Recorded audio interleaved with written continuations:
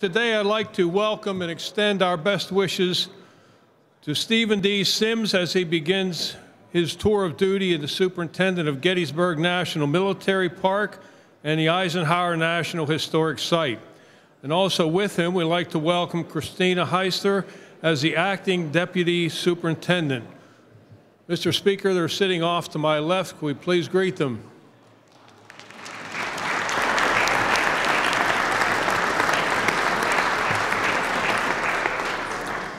Once again, I'd like to extend my best wishes to them, and I look forward in working with them under the guise of the Pennsylvania Gettysburg Monument Project, which was House Bill 1863 in 1997 session, which we passed and the governor signed it, which was to raise money for the Pennsylvania monuments at the Gettysburg National Park.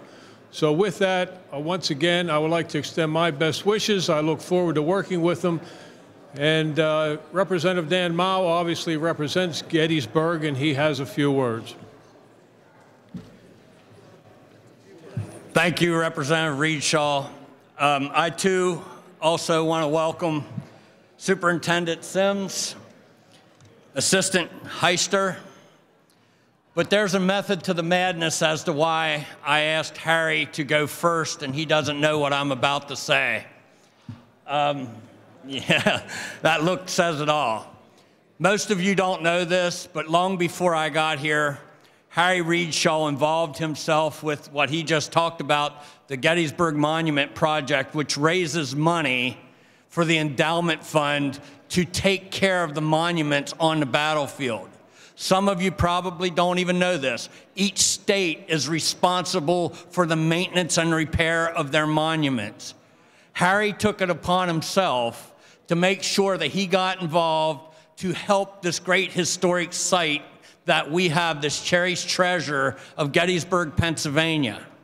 The Battle of Gettysburg changed the course of this country, arguably the most historic and most important spot on the face of this planet. And Harry, not close to my district at all, got involved to make sure that our monuments and our history is preserved. He started putting fundraisers together. I'm just going to give you a couple. He has the Civil War Ball, which raises money.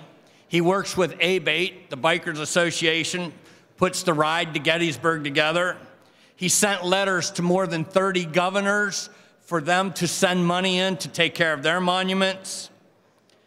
He's involved directly with the Daniel Lady Farm in Gettysburg, and he has raised, he and his assistant, Barb Mallory, who is up in the gallery, have helped to raise hundreds of thousands of dollars towards this Battlefield Monument Preservation Fund.